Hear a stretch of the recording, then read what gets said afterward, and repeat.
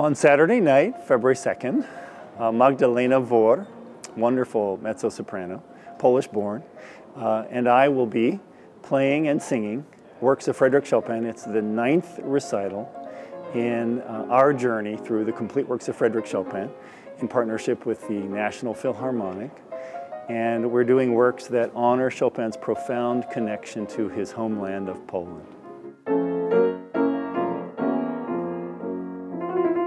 As the project evolves, we're discovering works that I wasn't aware of. For example, I thought at the beginning of the project that I would be playing every work, or at least participating in every work Chopin ever composed. Well, little did I know, there's a work for unaccompanied voice that he wrote on the equivalent of the back of an envelope while traveling. And so we're calling this project Extreme Chopin, and we're not kidding around. We want every single note Chopin composed.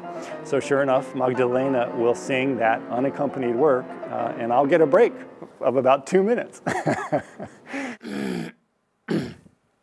Do you ever miss a note? Do you ever? Oh my God, yes. Yeah, so. Oh sure. There's really no such thing as perfection in music making. In fact, sometimes you really don't want to be controlling things that tightly.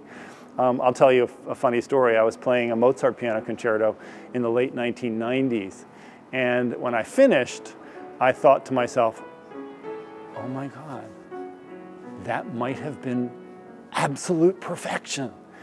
And so then I read the review with amusement. It was one of the worst reviews I ever received.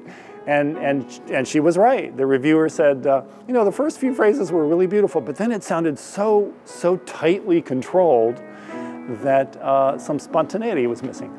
So as a musician, you learn to let go of this phantom goal of perfection relatively early. Perfection isn't what people are there to hear. They're there to hear beauty, love, affection, marvelous stories, emotion, color, nuance. And so you let go of perfection every time you walk on stage and open your heart wide and let all of those qualities pour out.